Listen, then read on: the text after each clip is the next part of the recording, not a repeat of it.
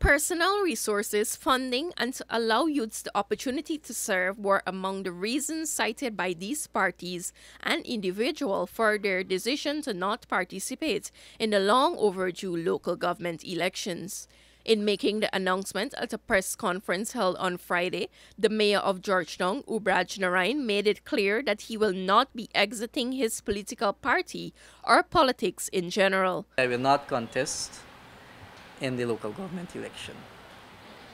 I believe that there are a lot of young people out there who also need an opportunity, because I believe people like myself, as young politicians, we have to make a difference in our society. Meanwhile, the New Movement Party and a new and United Guyana indicated their position at a press conference which was also held on Friday at Altitude Building in Kitty, Georgetown.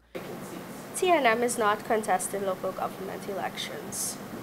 Our resources right now and the timing is not ideal for us, because right now we will be focusing on our seat and how we can use it to instigate some quality change and policies to help our following as much as we can. Similarly, Chairman of ANUG, Dr. Mark France, told members of the media that his party would have had discussions on the topic of local government elections since last November when they held their internal elections.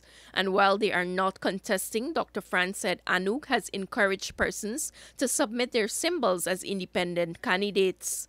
And it was the decision of the executive then, in consultation with the members, that at this sitting we are unable to take part in local government elections as a party. However, we have encouraged persons to submit their symbols as independent candidates. And we have had a few independent candidates that have submitted symbols, and ANUG, and they joined the list by extension. We've had conversations with ASHA. We're willing to support any independent candidate who is taking part in the local government elections. Minister of Local Government and Regional Development, Nigel Darmal, appointed June 12, 2023 as the date for local government elections, which was last held in 2018. The Guyana Elections Commission has approved a total of 62 symbols from parties, groups, and individuals who have shown interest in participating in the local government elections. Reporting for the newsroom, Sharda Bacchus.